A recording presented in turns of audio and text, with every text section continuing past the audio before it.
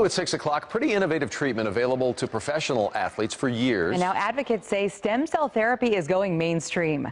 Robbie Owens shows us how the treatment sidesteps controversy and promises surgery-free relief. Jennifer Chapman is trim, fit, athletic. This makes me feel good. Not great. But with two failing knees, all before 40. I mean, even just, standing here, like my knee it's like almost like a burning sensation. It's like throbbing. It's kind of like, it just feels swollen. Like I just constantly need to move it around. We met the Plano officer last fall. She'd been injured chasing a suspect. Ended up tearing my meniscus in both knees. Knee replacement surgery would eventually need to be repeated. So research into other options led her to RegenX, a process that puts her own stem cells to work repairing the damage. It is absolutely a revolution. Dr. Venkatesh Movva explains the process. We start the process of extracting stem cells from the bone marrow.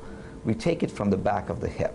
That's a big reservoir of stem cells. Then we process them, concentrate them, and we re-inject those cells back into that cartilage, ligament, tendon, joint, under X-ray guidance or an ultrasound guidance. RegenX avoids legal issues by using the patient's own stem cells that are neither stored nor preserved. So they can regenerate some of that cartilage and tendons that have been torn or worn out. Post-injection, the patient goes home and can resume normal activities within just a few days. And according to Dr. Movva, relief can follow just as quickly.